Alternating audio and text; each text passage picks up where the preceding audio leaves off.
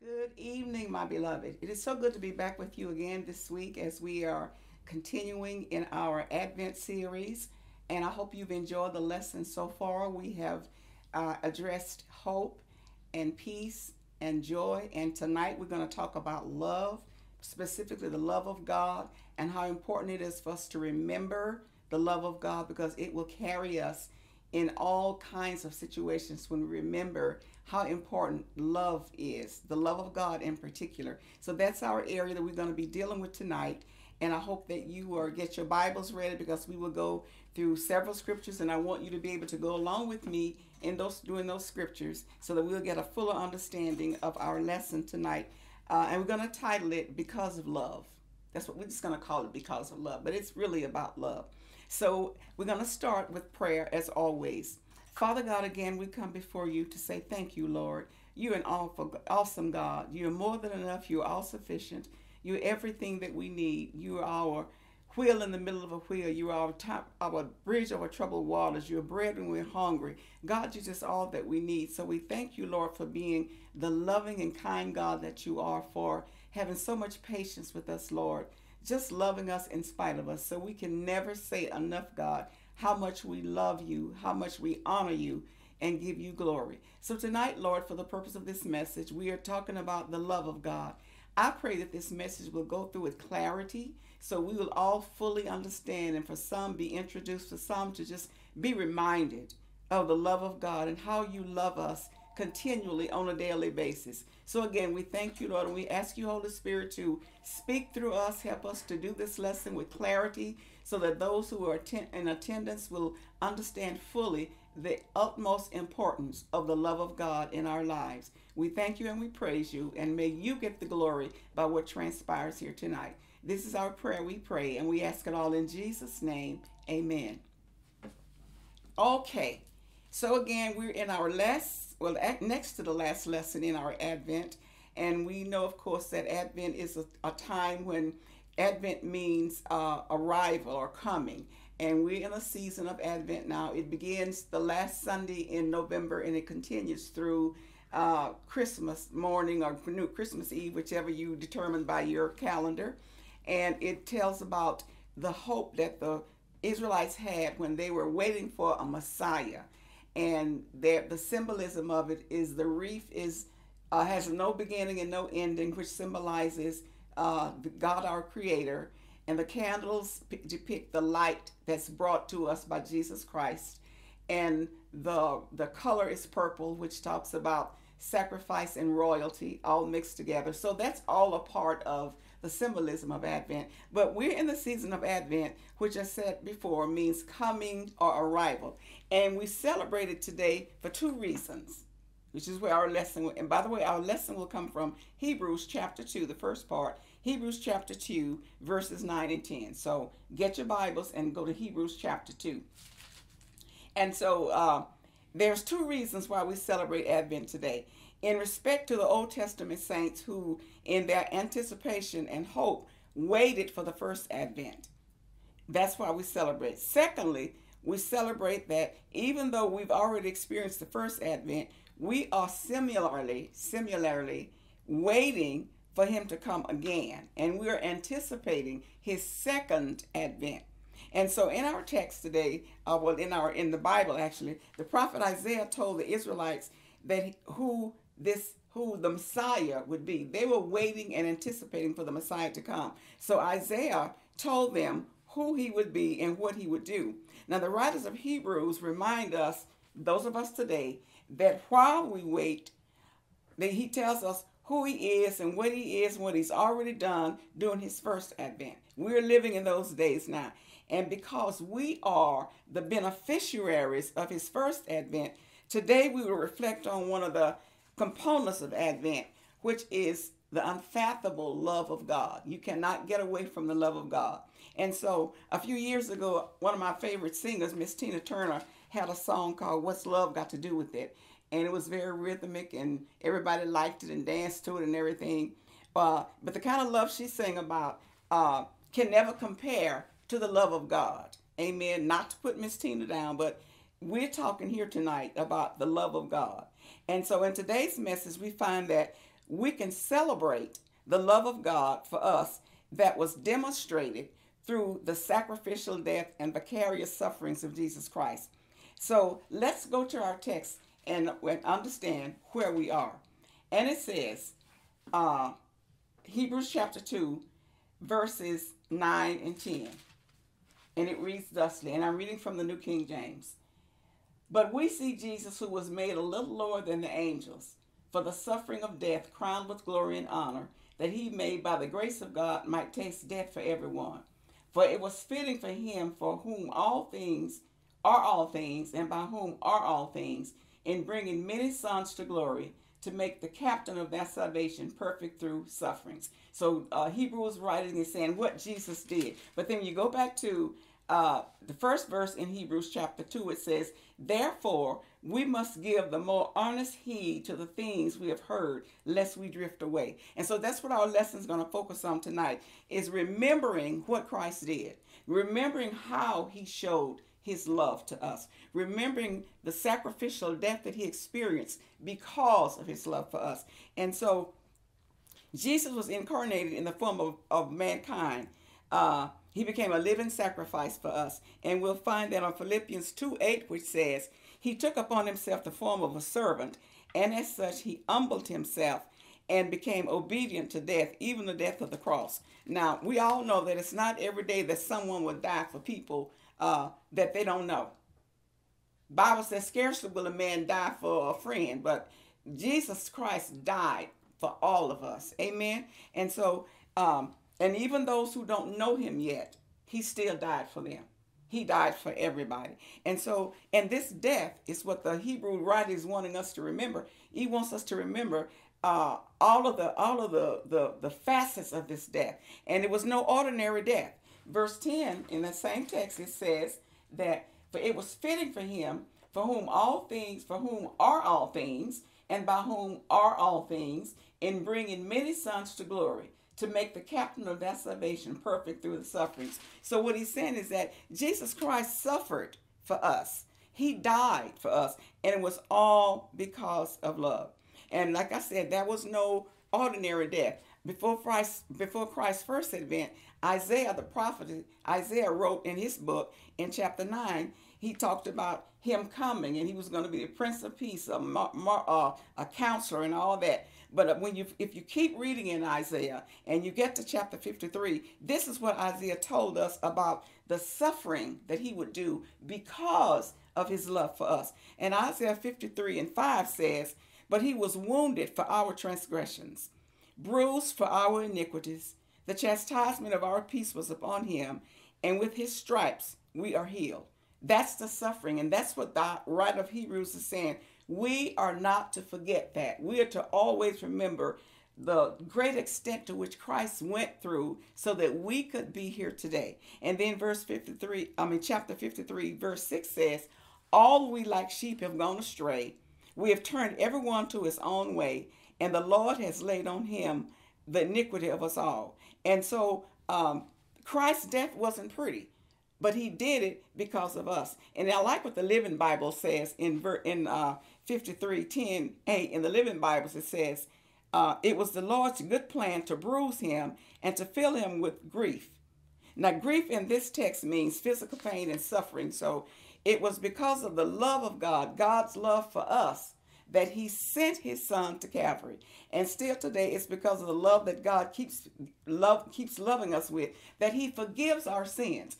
I want to get that a little bit in, because many people live in bondage of unforgiveness. But Jesus Christ's death on Calvary, which we are to remember, he died so that we could be forgiven for our past sin. And so it's because of the love of God that we are able to look past our past mistakes and move on into the future with a clear conscience, because God has forgiven you. Amen.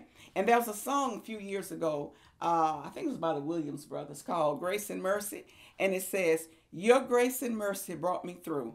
I'm living this moment because of you. And I want to thank you and praise you too, for your grace and mercy brought me through. God wants us to remember that it was his grace and his mercy that we went through, the trials we went through, and we came out unscathed. There's a message I preached one time called "I Don't Look Like What I've Been Through," and that's my testimony because I've been through some situations, but God brought me through. And had He not loved me as much as He loves me, He could have just walked away and said, "You know what? You're on your own." But He was there all the time. And that's another song. He was there all the time. And so the love of God is evident in our lives every day. The fact that He woke you up this morning, that's the love of God. He carried you through wherever you're going from this morning to now, the love of God, okay? And so it's the love of God that keeps us and brings us through our trials. And the writer, as I said in Hebrews, says, we must give the more earnest heed to the things we have heard, lest we drift away. So what he's saying is, we'll get so wrapped up in stuff till we'll forget how we got here and the price that was paid for us. And when you see, we're going back to Hebrews chapter 2, verse 1, you see that word therefore? Well, therefore, when you see that, it means because of what you read in the previous chapter. Amen? And so therefore connects chapter 2 with chapter 1. And therefore, in chapter 1, it talks about God is no longer speaking to us through prophets, but today He speaks to us through His Son, who came and purged our sins and is now sitting on the right hand of Father, being recognized by God Himself as the Lord. And because you've already heard those things, when you get to verse 2, it says, therefore, don't forget that. So we're not to forget the price that was paid by God because of the love He had for us. And so we got to be diligent in focusing in on what we've had. Too often, we look at things, particularly in the Old Testament, and we say that's old and it doesn't apply to us. Yes, it does. Yes, it does. Much of it was written for the Israelites, but the principles are there for us to live by today. So don't ever look at your Bible and feel like, I don't have an interest in this because of when it happened. No, no, no. God gave us a whole word, not partial, but a whole word. And so we got to be diligent in focusing in on what we've heard and learned regarding the love of God in Christ Jesus. And we have access to that, like I said, through His word. That's how we know what His word says and what He does. And so we all know that what is considered to be one of the most popular verses in the Bible, John 3:16. There's not many people who don't know John 3:16. And John 3:16 says, for God so loved the world. Now that word so has emphasis. God so loved the world that He gave His only begotten Son, that whosoever believes in Him should not perish but have everlasting life. Two things in there. God so loved the world, which emphasis is that He was so in love with us, even at that time, that He sent His Son. And He gave His only begotten Son, that whosoever. Now, whosoevers are all of us. I'm a whosoever. If you believe in Christ, you're a whosoever. So there's so much in that scripture that describes the love of God. And this verse speaks of what God has done. It speaks of what He is doing. And He speaks of what He will do. And that to me says love. That says love all the way. This verse says that we were on God's mind even before He sent His Son. We were on His mind. Hallelujah. And we're on His mind today because He's still offering us eternal life. That's love. That, not this love you hear in songs but I'm going to love you up and that, all that kind of crap. No, no, no. If you want to know real love, think in terms of the love that God provided for us, the love that He showed us through the death of His Son. And so in the divine and complete word of God, we have the entirety of His love. Amen. And so we know that through Christ's sacrificial death and most importantly, his resurrection, because if He'd have stayed dead, we'd still be in bad shape, but He didn't. And so the writer in Hebrews is saying, don't forget these things. When you think about love, think about what Christ did for us. Always remember that. Amen. And so the writer of our text reminds that we're in danger of forgetting because we get so busy with stuff, especially this time of the year when we're supposed to be celebrating the birth of Christ and we celebrate everything but that. But even in the midst of all that, it's up to us on a personal level. See, there's no blanket anything. God wants us to meet Him on a personal basis. It's up to us to get into our word and to study our word and to know what God has done for us, what he's doing and what he will do. And we've been warned not to forget what Christ has done for us, not to neglect our salvation or take it for granted. It's important. Amen. And we can avoid this by spending time in the word. We spend it, and just like I'm still talking about love. In the real life, if you put gas in your tank, it only lasts for so long. And you have to go back to the, we call them service stations. That's what I call it. I don't know what you call it. You go back to the service station and you must put more gas in there or you can't use the car. That it won't run without gas. Well, the same thing applies to us in our relationship with God. We need to be refilled. We can't just have one serving on Sundays and think that serving is going to carry us until the next Sunday. And that's why when you're driving in your car and a little light come on, so you need more gas, that's why some of us by the middle of the week we burden down. We don't know what to think. We're back in a state of funk because we don't know anything. We don't know what's going to happen. That's because you need some filling. You need to get into your word and allow the Lord to speak to you and give you that joy that we talked about last week to refill you. And God's word is fuel for our soul because it shows us and it fills us so that we can go that next mile. And unless we get a refill on God's words, we will be depleted. And so the writer in Hebrews says, therefore, we take heed that you don't forget that. And it's important for us, if you just think about your car needs to be refilled. You can't go 200 miles on a tank of gas. At least most cars you can't. You need to be refilled or plugged up now since we got electric cars. Same principle. Amen. And so if we need to be diligent about getting into that word, and the word will show us over and over again how much God loves us. And you know what? We have an advantage these days over the Israelites. They were waiting for Christ to come. We are already in the place where he's already been. He's already been here. And God sent him to us. Let's turn in your Bibles to Galatians 4. Now, Galatians, you got to go back from Hebrews. Galatians 4 through 7. And this is one of a good scripture to keep in your mind, to understand that even though the Israelites were waiting for his first advent, he's already come, and we're waiting for him to come again. And this is how I know that God loves us, because he sent his son. Listen what it says. Galatians 4, beginning at verse 4. But when the fullness of the time had come, God sent forth his son, born of a woman, born under the law, to redeem those who were under the law, that we might receive the adoption as sons. And because you are sons, God has sent forth the Spirit of his Son into your hearts, crying, Abba, Father. Therefore, you are no longer a slave, but a son. And if a son, then an heir of God through Christ. So we're in a pretty good place because God has already sent his son. And that word sent means that it's a continuous thing. He didn't just send him and he didn't do anything. He came with a purpose and a mission. And that mission was just like we just said.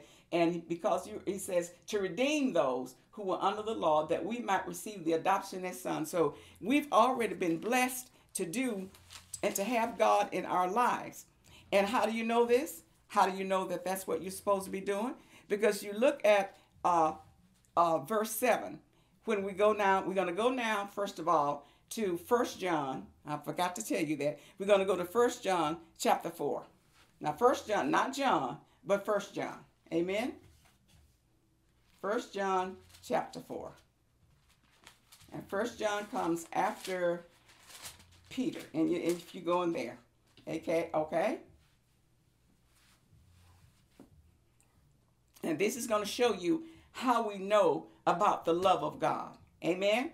Are you there? Are you there yet? Okay, 1 John 4, verses 7 through 11. And this is how it reads. It says, beloved, first of all, let us love one another, for love is of God. And everyone who loves is born of God and knows God. He who does not love does not know God, for God is love. In this, the love of God was manifest towards us. Here we go again. That God has past tense. Don't misread that God has sent his only begotten Son into the world that we may live through him. In this love, not that we loved him, not that we loved God, but that he loved us and sent his Son to be the propitiation, a big word, for our sins. And it says, beloved, if God so loved us, we ought also to love one another. And so being born of God means that we have the capacity to love. And we're supposed to, just like God loves us, we're supposed to love each other. And being born of God means that God's divine nature is imparted in us as believers. And the divine nature is that God is love, and he will and he works. His will and his works are primarily of love. So love is natural and it's also essential. God showed us that example in the Bible. Amen. And so to know God is to love God. And then verse 9 says, in this, the love of God was manifested towards us, that God has sent his Son, his only begotten Son, into the world that we might live through him. Amen. And that's what we're celebrating during this Advent season, that God has already sent his Son. Amen. And again, when you're thinking about stuff, and I'm going to give you this little lesson in Greek for a second, the grammatical construct in the Greek, in the New Testament, this word sent, it means that it is a fact and that the action was completed in the past, but it has a continuing result. So that's what it means when you do it into the Greek, okay? And so and verse 9 says that we might live through him, and we have life through him, but that life is the love of God. Amen? Amen. And so as we continue to go through this lesson, we should never forget again that God loves us and that he will always, always, always love us. Amen. And there's a song that used to be sung. Our choir, the church I pastored, used to do a cantata every Christmas. And one of the songs that they sang was Love Came Down. And it was a beautiful song. Love Reaching. I'm sorry, what's the name of the song? Love Reaching. And the essence of the song is that God reached way down from heaven and sent his Son, whose name was Jesus, to deliver us and to give us what we need. And so this word sent, it just means that it's already happened. And Hebrews says, don't forget it. And it was done because of love. And then verse 11, we're almost ready to finish. It says, beloved, if God so loved us, we ought also to love one another. That's a command. And this verse it's a commandment to us, and it relates to us and our will to love each other. And the question is, how can we reject people who God loves so much? How can we do that? So the love of God should induce a universal love among mankind. The Bible says, if you say, go to verse 20, it's still in 1 John 4, it says, if someone says, I love God, and hates his brother, he's a liar. For he who does not love his brother whom he has seen, how can he love God whom he has not seen? And so John makes it perfectly clear here that we are to love one another. And we can't say that we love God if we don't love our fellow man. Amen? And it's imperative that Jesus said that we should love the Lord our God with all of our heart and with our soul and with all of our mind. And that's the first commandment. And the second one is like unto it, that we should love our neighbor as ourselves. And so God is telling us clearly that we're supposed to love one another. Love is the sum total of what God has done and what he shows us. Love was initiated by God. He saw our need and he met it. And we then, by our will, are to appropriate that love by loving one another. Amen? And so as we continue on, we want us to know, what does this love look like? What does the love of God look like in our lives? Well, the love of God means that we're free from the bondage of sin, because along with purchasing our freedom, he purchased our pardon. Secondly, because of love, we have the privilege of forgiveness. We talked about that too, the privilege of forgiveness. And our sins remembered no more. And because of love, we have access to the Father. Because of love, we have today, with the full use of our minds and our bodies, we can think.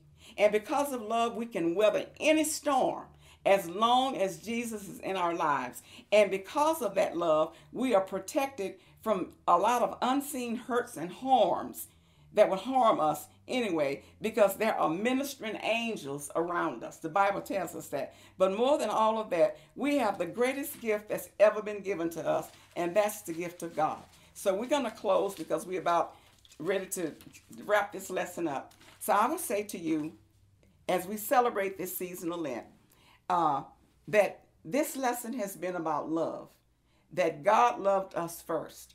And we saw in the word that says if we say we love God whom we haven't seen, and we don't love our fellow man, that we're liars. So we want to keep that in mind. And remember, Hebrews told us, don't forget what Christ did.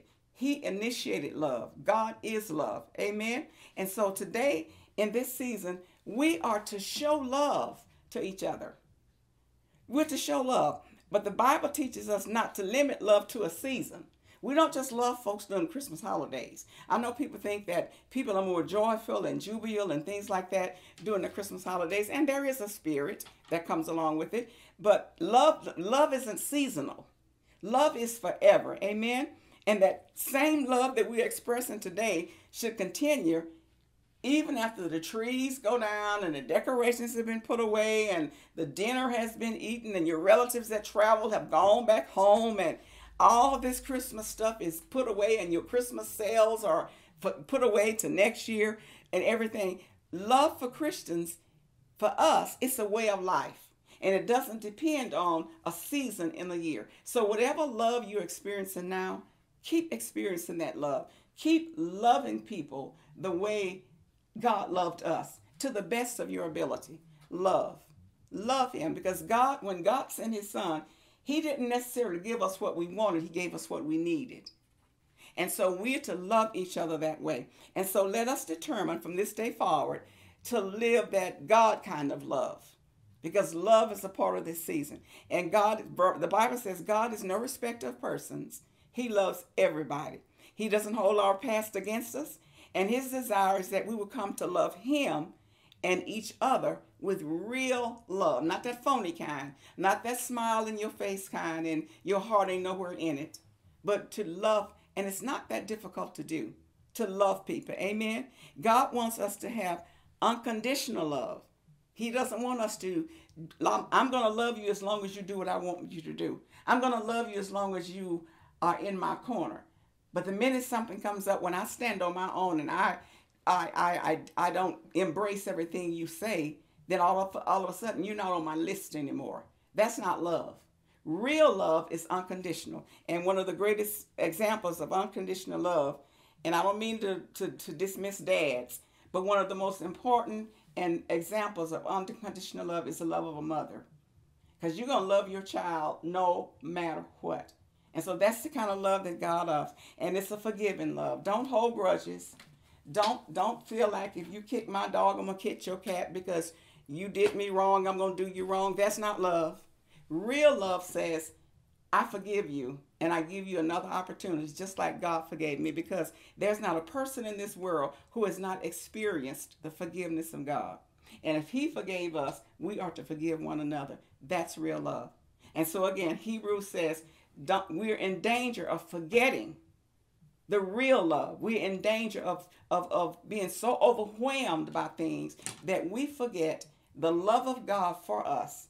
And so we don't exercise that love towards one another. But God says to love each other. Amen.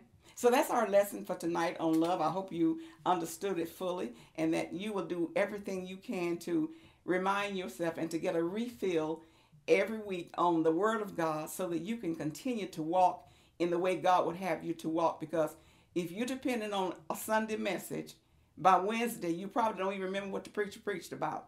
But this is forever. You can always go here. It's kind of raggedy, but you can always go here and find out about the love of God and how important it is that we love one another. Let's pray.